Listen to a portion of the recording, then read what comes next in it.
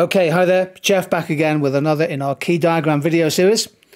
We're focusing on macroeconomics at the moment, and let's walk through together, if it's okay with you, a diagram showing the gains from trade, this time using supply and demand analysis.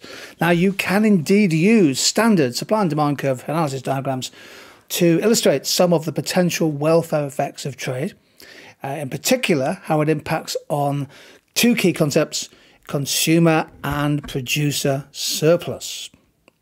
So in this diagram, we're going to walk through the potential welfare gains from a country being able to import steel at a lower price than if they relied only on their domestic steel manufacturers.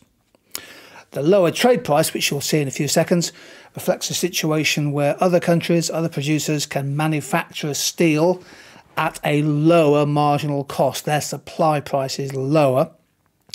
And if trade is allowed to function without import tariffs and non-tariff barriers, then the price of steel in that market will fall as imports come in, and imports indeed often take up quite a large percentage of domestic demand. It depends clearly on the gap between the trade price and the domestic price.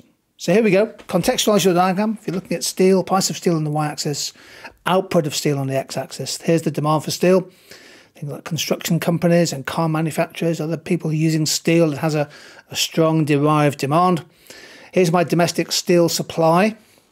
Drawn fairly inelastic, and if there's no trade, there's the equilibrium at output Q1 and price P1.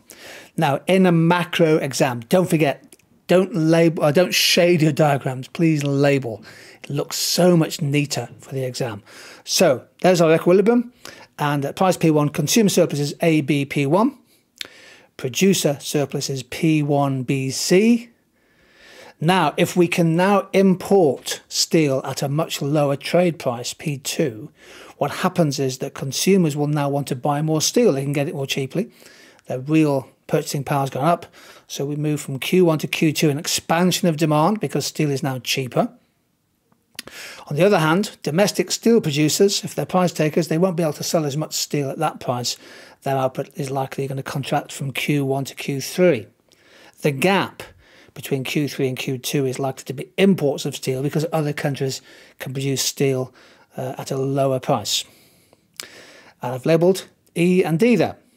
Now, at price P2, consumer surplus rises to ADP2. Producer surplus, though, falls to P2EC.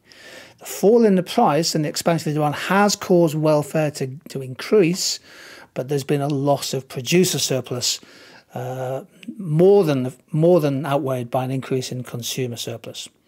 Now, you might want to take a screenshot. That is your trade diagram using supply and demand analysis. That's all you have to do. It's a great diagram to draw, especially if you show the welfare effects. So we've shown here that trade can lead to an increase in consumer surplus, micro concept applied to macro, but the producer surplus, another micro concept, for domestic steel manufacturers, that will go down. Now this assumes, this analysis, if I go back the slide, there we go, look at the domestic steel supply curve there. This assumes that their costs stay the same. Of course, what might happen, one of the dynamic effects of trade is to drive cost-reducing innovations.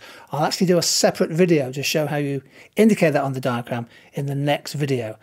Domestic producers might decide, well, okay, we've got this threat from cheaper steel. Let's raise our game. Let's raise productivity. Let's improve our efficiency so that we can better compete with trade at price P2. Okay, there we go. That's the first in this little suite of diagrams on supply and demand and trade benefits. Stay happy, stay positive. See you sometime soon.